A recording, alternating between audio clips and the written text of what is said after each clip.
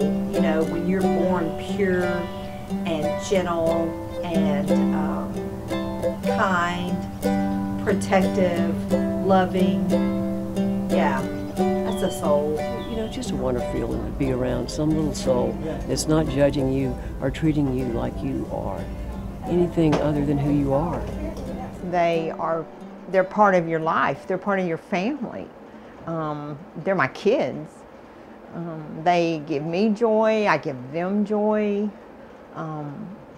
They're just wonderful beings. Wonderful.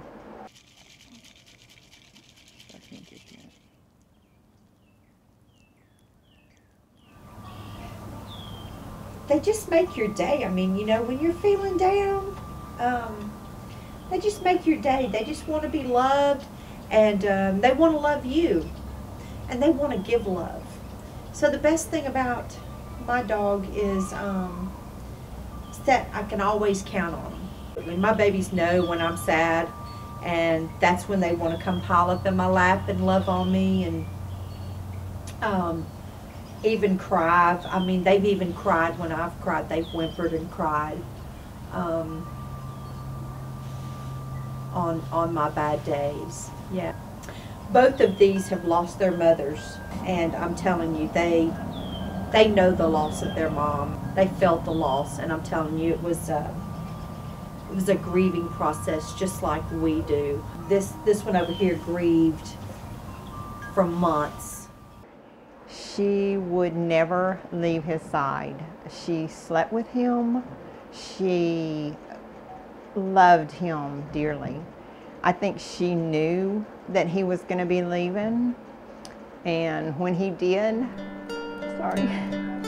she hunts for him every time I take her down to my mom's. So she understood that. She understood that.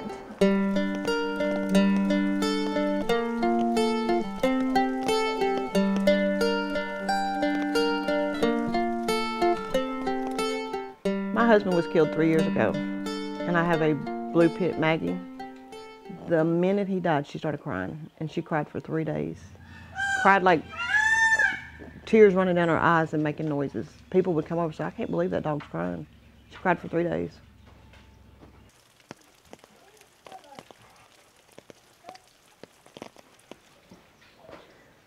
They're very expressive. They know when you're depressed, they come and sit by you. They not always just need petting, they need some attention, but they know when you're down. And this is my walking buddy. I started walking. He walks 2 miles a day with me. He runs, I walk. And I can sleep at night knowing if anybody comes in my house, they'll be there. They'll get to them before I can.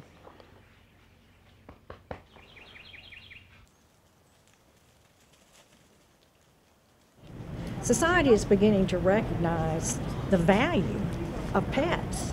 I mean, dogs are absolutely, they love you unconditionally. They ask nothing. I like to say it's God spelled backwards, which it is.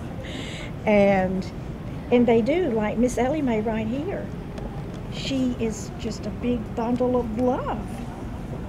Yes, she is. Certain dogs have come to me. I just had a little Jack Russell for 19 years. And 4 days before she died, a little bitty 3-pound tan and black hound showed up. And it was like that little dog was made for me. And I have her still. She's 5 months old, and she is totally part of me. She's my companion. And I do believe that dogs have souls.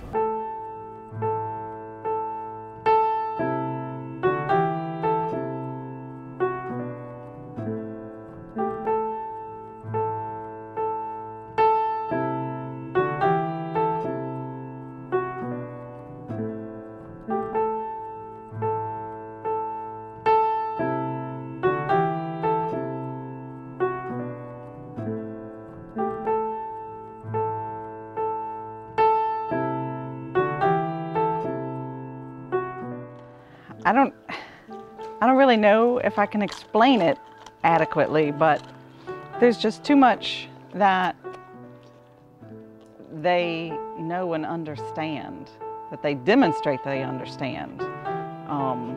whether it's in training, in service to people, you know, like as assistance dogs or search and rescue or even police dogs. The things that they know and understand are just on a higher level. This is not just, you know, it's not just a machine. It's a thinking, breathing, feeling animal. Good. I think they're good for the world in so many ways, not only in the services that they do for people, but just in being, just in helping us to relax and breathe and live in the moment. Not to mention all the wonderful things that they do when they're trained to do certain things, like sniff out bombs or sniff out drugs, or help someone who uses a wheelchair to, you know, buy their groceries or open their door or get things out of the refrigerator. I mean, it's amazing the things that dogs can do for us. They were made to be social beings. They're man's best friend. They each have their own personalities. They give us love, they give us attention, they give us joy that in different ways than people can give us. If you have a dog, it will help you get up and get out of the house and walk. I've seen when we take the dogs into the schools, especially like in some of the special ed classes, when those children see the dogs, and we've taken the dogs and put them up for the kids with cerebral palsy, for those kids to just put their hand on the dog and be able to touch its soft fur. You just can't believe the way their faces light up. So dogs definitely are important in many, many ways. They're my family. I don't know, they're like my children. I have 3 boys, and this is my 4th boy, and this is my only daughter. So I love them. They are our family, and he's 6 and she's 5, so they've been with us for a little while, and they'll be with us forever. All of them, animals of any kind, cats, dogs, guinea pigs, rabbits, they all enjoy affection. I know just from out here at the shelter, just a tiny bit of affection, these dogs will remember you forever. I can pet and love on one this week, I can come back next week and they know me. They're just waiting for you to do it again. They will give back all you give and more. I come home, and they're the first ones to meet you at the door, and you pet them and you're already starting to calm down from the day. I don't know, they want to be loved, and everybody needs something to be loved. I don't know. When I walk into my door, I'm greeted by 8 happy barking puppies and dogs. They make me laugh. The way they interact with each other is just a joy to watch. People think that they don't have feelings. They do. They know when they're hurt. They know when they're not loved. They know when they're tossed away. Okay, and to them, they wonder why. What did I do? Most people don't believe that. But I see them. I see the sadness in their eyes every day. There are options. You do not have to kill.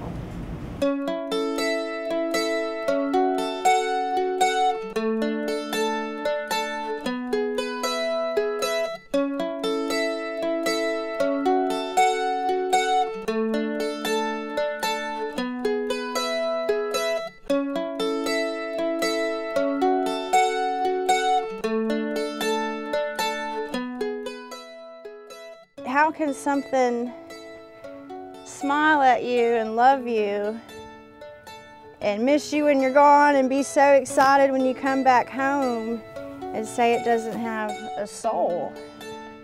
I mean, of course they have souls. It's how they behave and interact with us on a daily basis.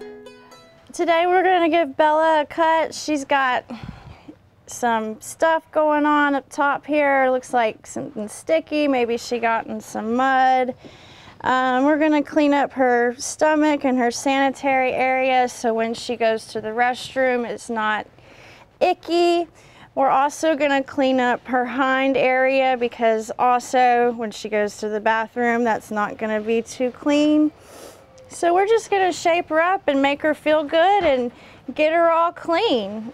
Bella was bought by her owner for her daughter was having some issues at school with bullying and stuff. And she kind of just got Bella to be a companion friend for her daughter. And it's worked out really well for both of them. It's helped her some with her social anxiety. You can take Bella places and people want to pet her or interact with her. Having a dog in any kind of social situation can kind of be a conversation starter. You know, you go out with your dog somewhere and somebody says, "Oh, can I pet your dog?"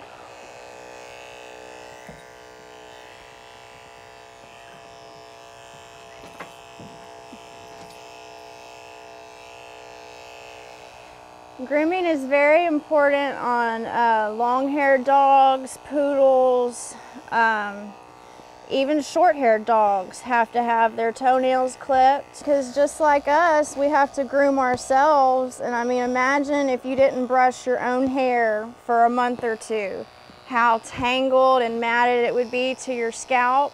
Well, it's the same way on a dog. They run around outside and get muddy and dirty and they have to be brushed out and cleaned up. It's just like this. You cannot see, but Bella is actually a double-coated dog.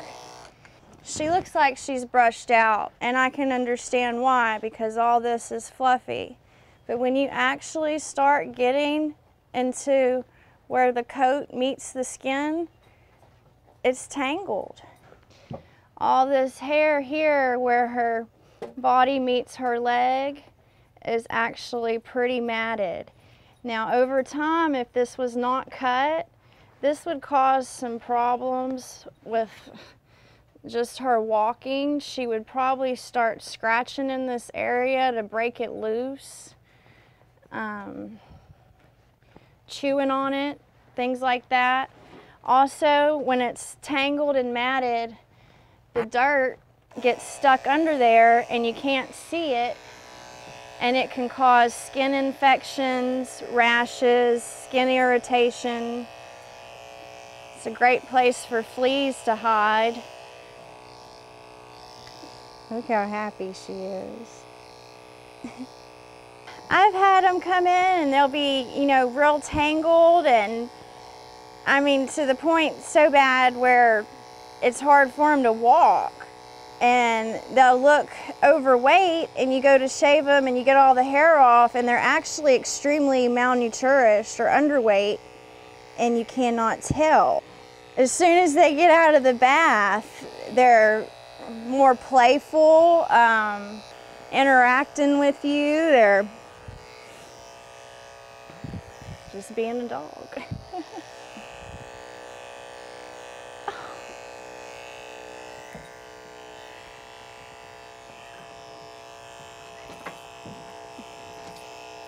Her grooming today is probably going to take about an hour and a half, and that's with bath, nails, you know, haircut, ears cleaned. I'm going to express her glands in the tub. That's also something that the vet usually recommends to be done monthly. But for any type of dog, toenails must be done once a month, baths once a month, and some dogs can be bathed up to once a week, and that would be for your indoor house pet, you know, if you just like to keep your house really clean. But I mean, she is having a blast. It's like she knows.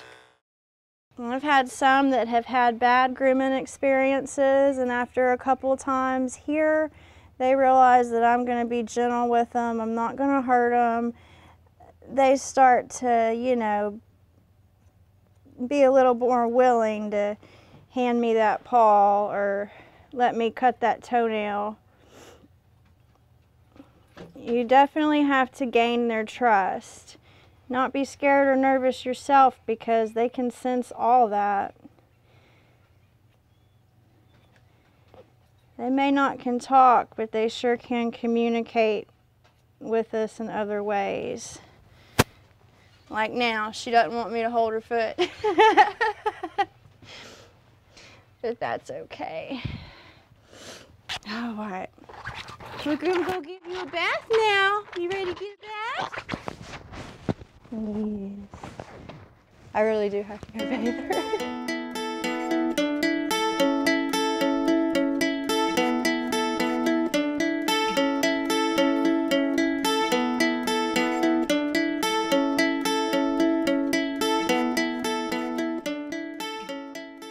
So now her hair's all clean and she smells good. And I think she knows it.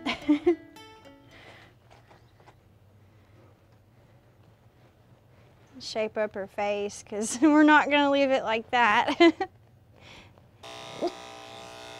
She's going to be ready for spring.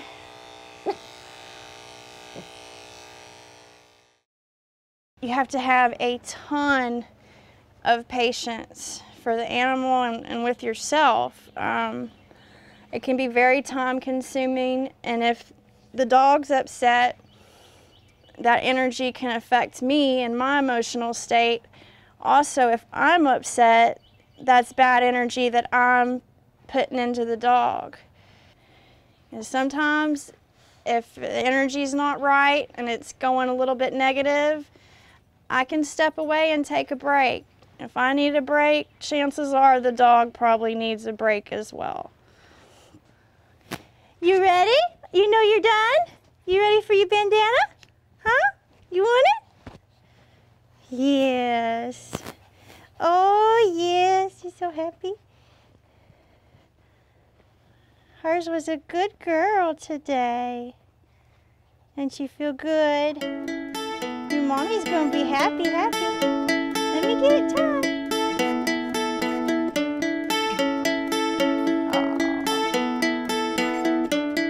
There you go. You're all done. Yes, you're all done.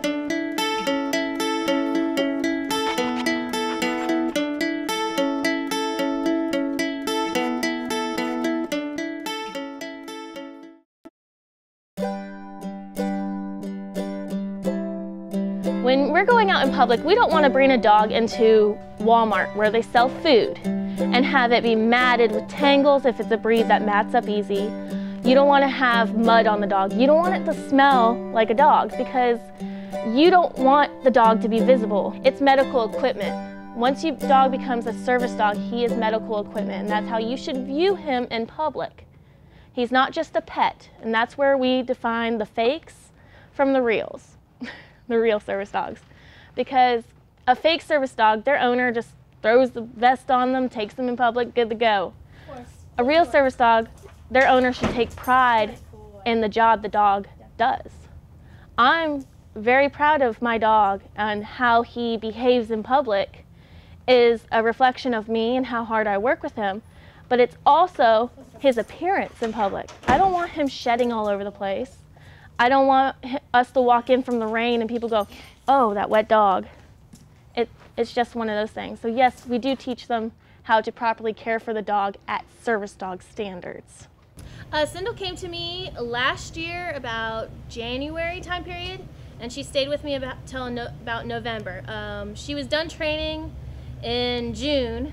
Like, she passed my course and they just came for advanced obedience. Sindel actually was a rescue from a house down the road from her that she got her from. We don't know much about Sindel's past, honestly. Good girl. Good girl. Good job. All right. A service dog has to know you inside and out. He has to be your best friend, basically. But he has to go a step further and be your medical equipment. There's a bond that is between the human and animal that is needed for service dog work. If your dog doesn't want to be with you or want to work for you, he's not going to be a very good service dog. You have to have a connection with that dog. That dog has got to like you enough to work with you. I can tell before we even get to the public access test if that dog really cares for that owner enough to save their life or not. Because when you're training your dog, you really do make that connection deeper because the dog's learning your body language through training. That's, it's conditioning the dog to move the way you want the dog to, even without you knowing it. For your pet dogs, if you got a little dog and you say sit, and each time you say sit, you bend over that dog, the dog learns that not so much the word sit means sit, but the body movement of going over the dog, that's what you want it to do. So if you sit on the couch and then tell your dog sit and it doesn't sit, and you're like, she knows this, but then you stand up to give her the treat and she sits. Forrest is a 5-year-old German Shepherd. He has been in training since he was 7 weeks old.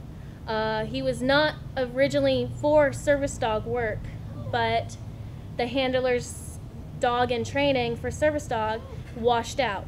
Forrest ended up passing the tests and going through with flying colors, and now he is the one that we use. It is so important for a service dog to be in their tip-top shape. They want to be in shape physically and mentally. Yes, the temperament is very, very important.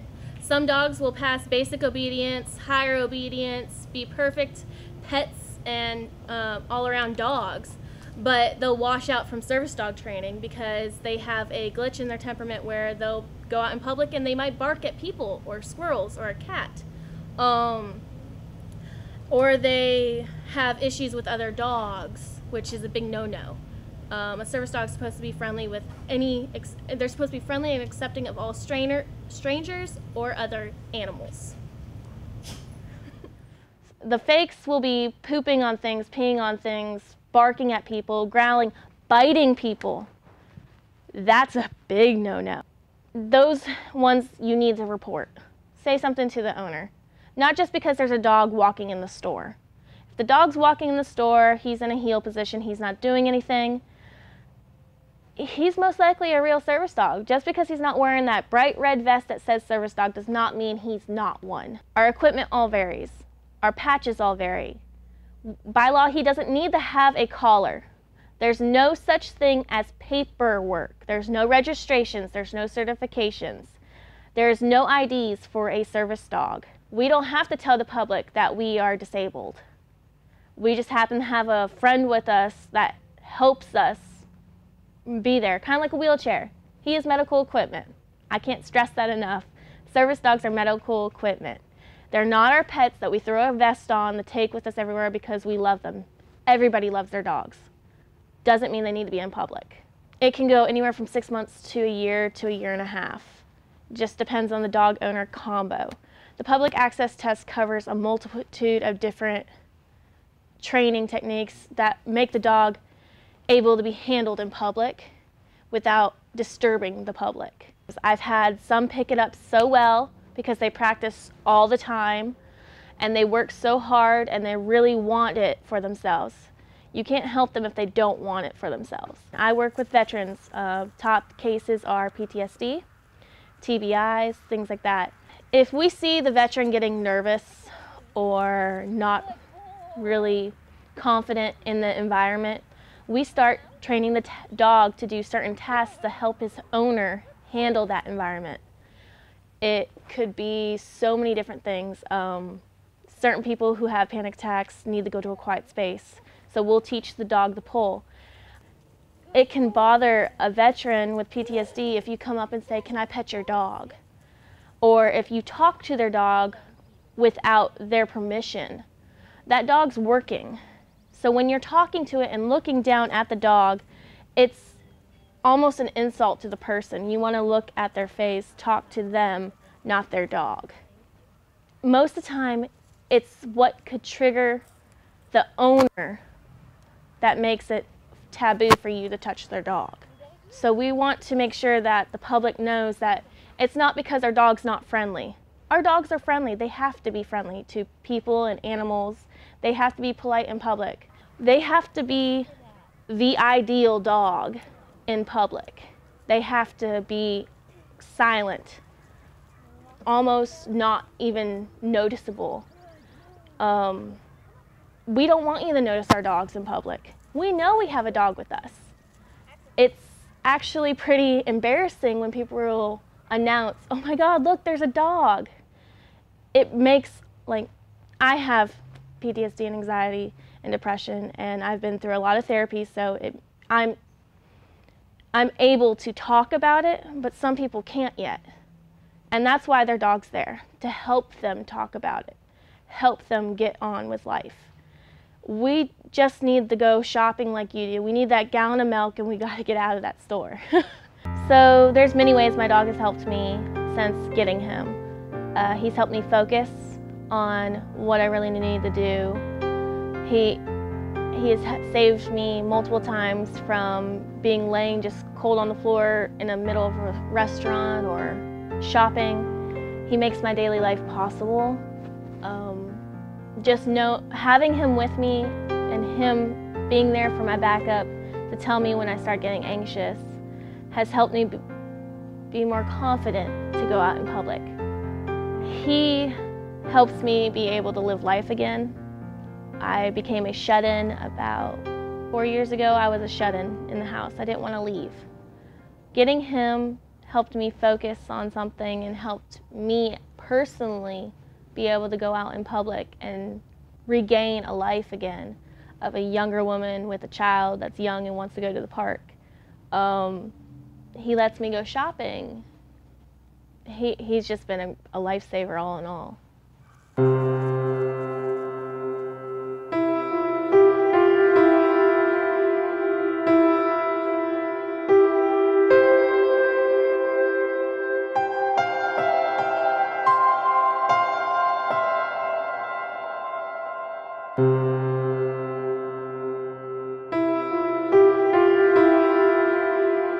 I think they're good for the world in so many ways.